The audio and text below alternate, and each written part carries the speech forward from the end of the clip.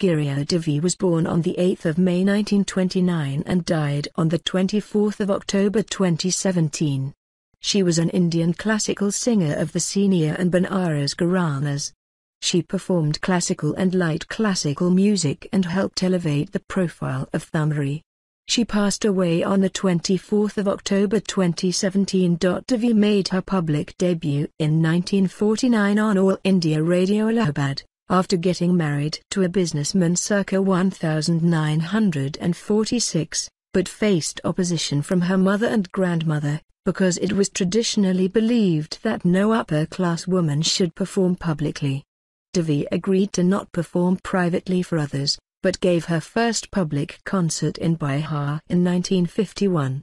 She studied with Sri Chand Misra until he died in the early 1960s, worked as a faculty member of the ITC Sangeet Research Academy in Kolkata in the 1980s and of the Banaras Hindu University during the early 1990s, and taught several students to preserve her musical heritage. She often toured and continued to perform in 2009. Devi sang in the Banaras gharana and performed the purabi and Thumri style typical of the tradition, whose status she helped elevate. Her repertoire included the semi-classical genres kajri, chaiti, and holi, and she sang khyal, Indian folk music, and tappa.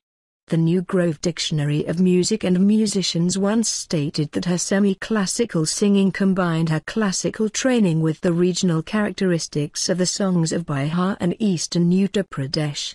Devi is considered as Queen of Thumri. Devi was born in Varanasi, to Ramdeo Rai, a zamindar.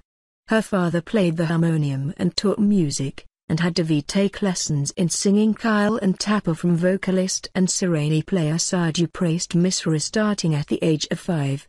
She starred in the movie Yaad aged 9 and continued her studies under Sri Chand Misra in a variety of styles. She died at 88 years old.